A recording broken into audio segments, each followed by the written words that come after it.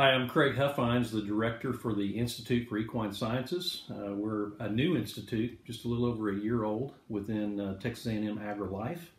The Board of Regents proposed this and approved this institute for the specific purpose of building collaborative relationships across the university to support our equine industry. The Texas equine industry attributes almost $12 billion to the Texas economy. There's over 750,000 horses in this state. And of course, with that big of an industry, it stands to reason that Texas A&M University is in the center of supporting our stakeholders. And that's where the Institute for Equine Science comes in. We work with the vet school. We work with the Animal Science Department here in College Station, the AgriLife Extension researchers and outreach faculty members. We develop collaborative research projects across all of those entities.